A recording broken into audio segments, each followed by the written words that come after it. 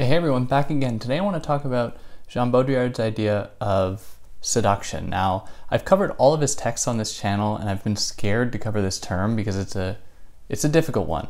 So I'm going to do my best here to make it as accessible as possible. And hi, I'm David, for those that are new.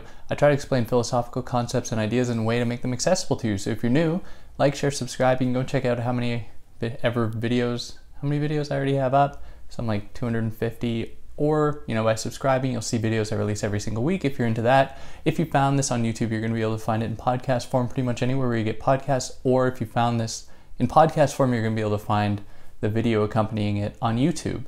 If you want to help me out, do all those things I just mentioned. You can help me out monetarily via Patreon or PayPal, but obviously no pressure. So yeah, let's jump into this very important term in Baudrillard's work. So this term really marks a shift in Baudrillard's thinking about systems. Now, before this point, before this term really became prominent in his work in the late 70s, he was using the term reversibility. Now, reversibility, to be quite simple in his work, transforms into seduction. Now, as a side note, at the beginning of his kind of theoretical career, he didn't have a very good outlook of reversibility. He thought that reversibility wasn't very much of a radical alternative to the system at hand. So for example, he writes about media systems, he writes about various media like radio and television to say that any reversibility of these media, that is the transmission of progressive ideas on these media, won't do anything to actually get at the underlying logics that portend these media and that kind of underwrite these media that are oppressive. So at that time, and this is really for a critique of the political economy of the sign, he thought that reversibility was just a kind of reformist liberal strategy to oppose things. It didn't actually mark any revolutionary change or anything like that. Now this gives way to the idea of seduction in the late 70s with the text called Seduction, in which he really reevaluates his relationship to reversibility. Now you might be thinking, well, what really is the relationship between reversibility and seduction? Well, seduction, as the term implies a bringing to oneself, or a kind of appealing to oneself to bring something else into part of you that is vulnerable, or toward you that is vulnerable. Now, seduction speaks to this movement. That is, it speaks to the process of ideas, of differing identities, of differing people, always existing in the proximity of another that is bringing them to that other. So two opposing ideas are always going to exist in a kind of somewhat steady equilibrium and are always going to be compelled to become the other thing. And it is by virtue of that knowledge, of that possibility of becoming the other thing, that they attain their identity as each side of this pole or of this spectrum. So for example, really easy way to understand this is the distinction between hot and cold that he talks about in his text called Seduction. And he says that neither of these things has an identity of their own. We only know what hot is in comparison to what cold is. But in that, and that would be a kind of deconstructive argument as Derrida gives it to us, in that though, there's something more going on. And this is where Baudrillard really is unique and creative and original here. He suggests that hotness is always going to be seduced by coldness. It is always going to be threatened to become that very thing that it opposes, and vice versa. And this gives it its kind of identity. Now this is a very simple way to understand it. We're going to get into a little bit more of the nitty-gritty, but the point that I want to really emphasize now is that seduction refers to the movement of two different terms, identities, ideas, in coming closer to one another that serves as a constitutive moment for them to be separate, to establish their own identities, not as universal, unchanging identities, but always in proximity to another thing, another idea that brings them or pulls them away from itself. So in seduction, things are arrested, they're pulled away from their own idea about their universality. And this opens up the door for possibility and change. Now, if any system tries to oppose this logic of seduction, tries to break away from the opposing thing, it'll actually mean that the opposing thing will take over. So, for example, he presents us with a little story in Seduction called Death in Samarkand. And this story, to be really quick about it, involves a man who sees death riding on horseback in the town of Samarkand, I believe. And so the man says, "Oh, death is here. He must be coming for me. I'm going to run over to the next village. Let's call it Montreal. I'm going to run over to Montreal so that death can't find me." So he goes and does that. And then meanwhile, death goes and has a conversation with the king of this original city, Samarkand, or might be reversed, whatever. The point remains the same. And the king says, "Oh, what are your plans?" And the guy's like, "Well, my next visit is in Montreal to go and kill this guy who's due to die." Now, the idea here, even though I could have gotten the names confused, whatever, the idea here is that in trying to avoid the very thing that the opposite of himself, death, that is the opposite of his being alive, it actually fulfills that destiny of death. So by strictly opposing one term, one idea to the other, actually creates a disequilibrium where one will take over. Now, this is a kind of bare bones understanding of the very operation of seduction, trying to maintain some degree of equilibrium between two opposing terms or ideas. Otherwise, there's this disequilibrium, one will take over the other, and so on. In terms of death, though, to really belabor this point a bit, someone smart out there would say, well, death is inevitable. So it seems like seduction is always going to lead to this disequilibrium. And that's true, but that's only true if we look at it in terms of a certain scientific and social arrangement in which death means nothing. Death marks simply an end. Now, in his work, and this is Baudrillard's real intelligence in my mind, in his work he really lends a lot of credence to the idea of symbolic exchange, which is an old form of exchange, an old form of an economy, even though there's residues of it today, but let's borrow that for now. Under symbolic exchange, death doesn't mark an end. It is the extension of life, in that death meant something. It could have meant something to rejuvenate crops. It could have meant something to motivate people on like a battlefield in like Greek times or whatever. Death marked something new. So it didn't mark an end. So even in this arrangement, when death is accepted, death is something that is still kept in a steady equilibrium with life, as opposed to it just being negated, and then it means nothing and it will just take over. But seduction operates at another level as well. And by virtue of it operating at the level of, or how it opposes universality, how it opposes unchangingness, it exists at the level of appearances. That is, it is going to comply with certain movements, certain ideas that oppose rigid structures of determining identities, so to speak, or ideas. So it is going to be operated at a kind of superficial level. And it reveals the extent to which all of the attachments we have to various ideas, identities, culture, whatever, exist quite superficially, and they are then quite malleable. They are open to change. They can form and reform, mutate into new and other things in proximity to other opposing ideas that are going to motivate that change. Now, in order to remain true to the logic of seduction, that is the idea of opposing ideas kind of gravitating toward one another, pulling toward each other, bouncing off each other, and so on, what we have here is established an idea about appearances as being a constitutive factor of seduction, which we must oppose in order to really continue with this logic.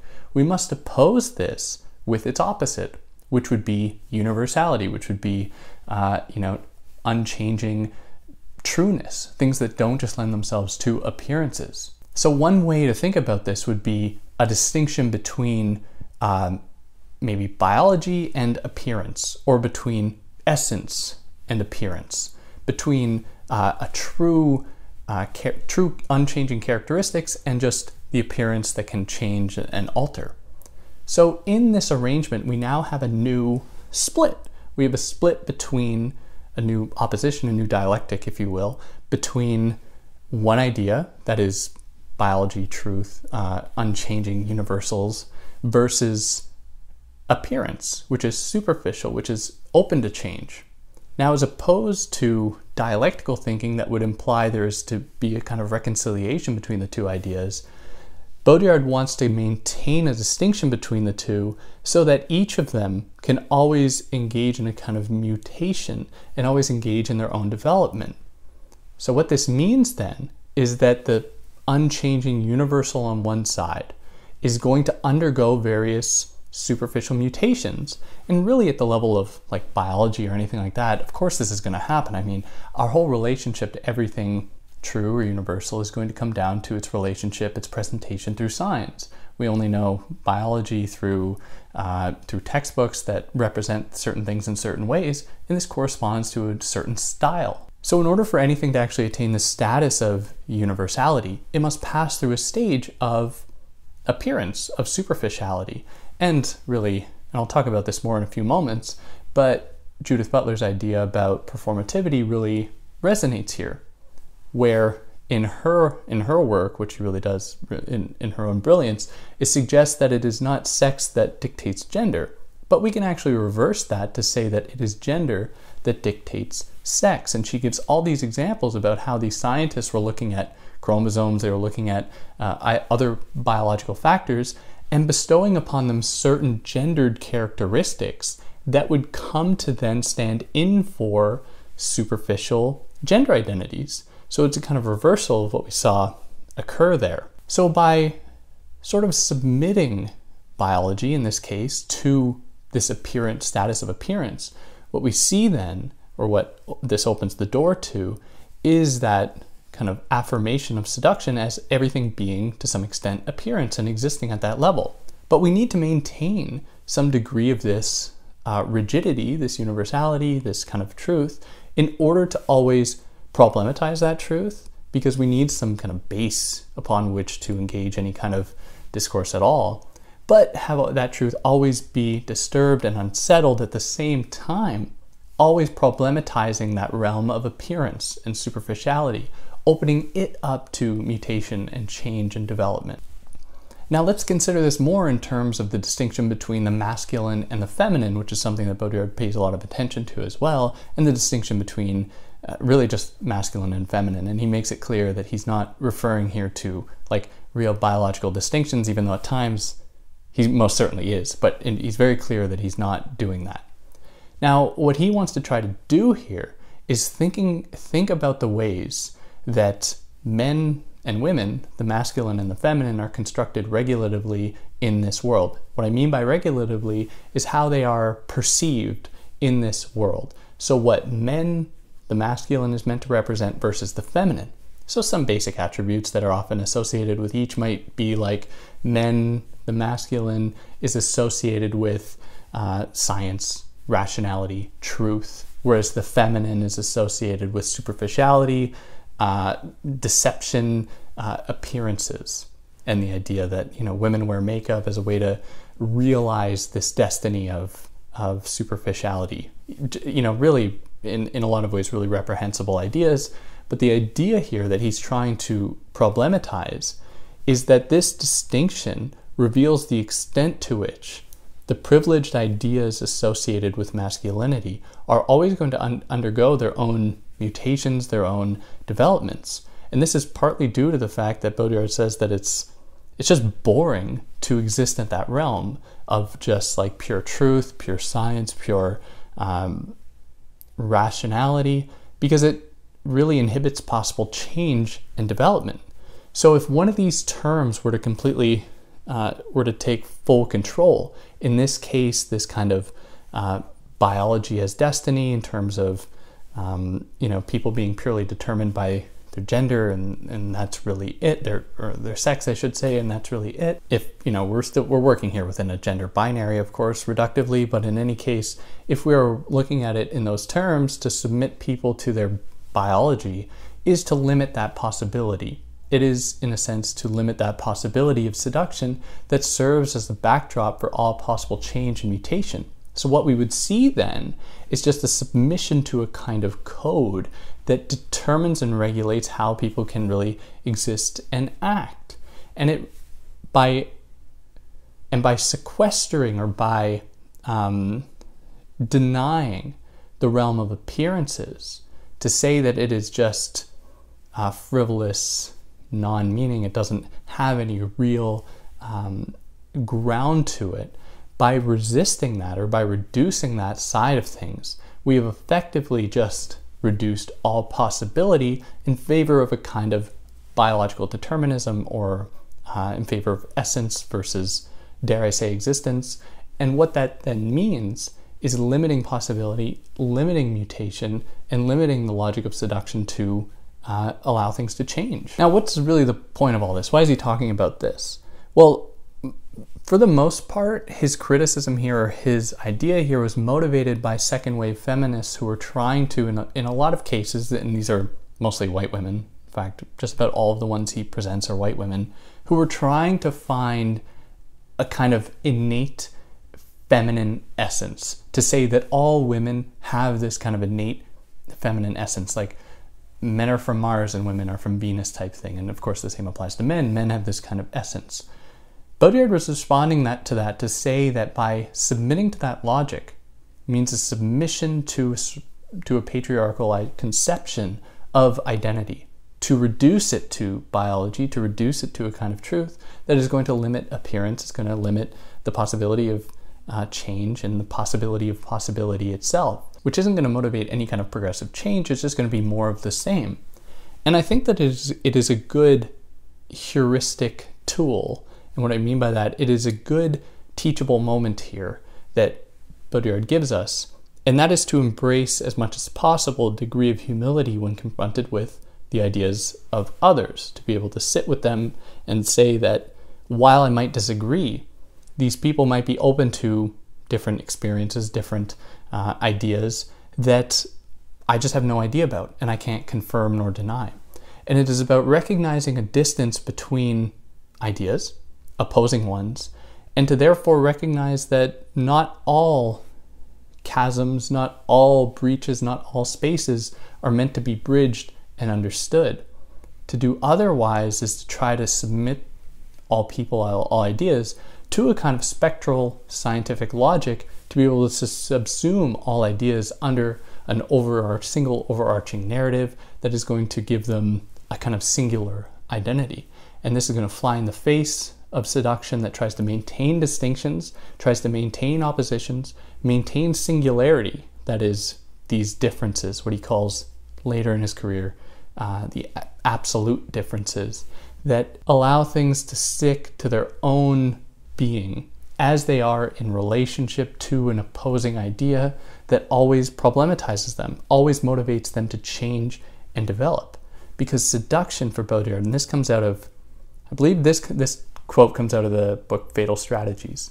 He suggests that in relation to provocation, seduction is not the act of trying to bring someone into your domain of strength, to be able to say, I'm going to defeat this opposing term by bringing it into a terrain that is alien to it, because that's unfair. If you were to challenge someone to a board game that they have no idea how to play, you will probably win.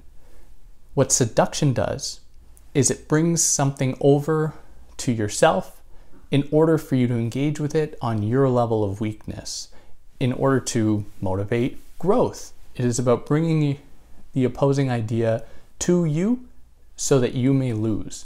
And there's a lot that can grow out of this act of losing, out of this act of being wrong.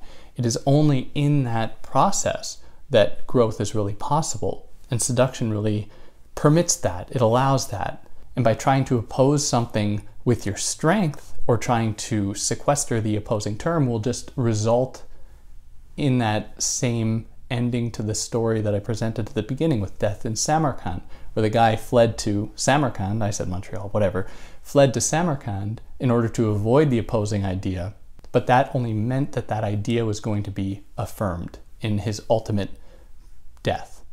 And that's pretty well it. It's a tricky term, and there's more to it than this. I won't try to dupe you and say that I've covered every element of this term. You really have to go and read all of his texts to grasp this, as far as I understand it. But yeah, if there's anything that you think I should have included here, I would love to hear about it. Anything I got wrong, I would love to hear about it. If you like what I did, like, share, subscribe. If you're listening to this on a podcast platform that lets you leave 5 stars, I'd love for you to do that. You can leave a review. I love to read them all. I don't have the time to respond to all of them. But yeah, in any case, if you're listening to this, I'm probably going to do a live stream at some time on Friday. I did a poll on YouTube for that. You can go and check that out if you want. And yeah, catch you next time. Take care.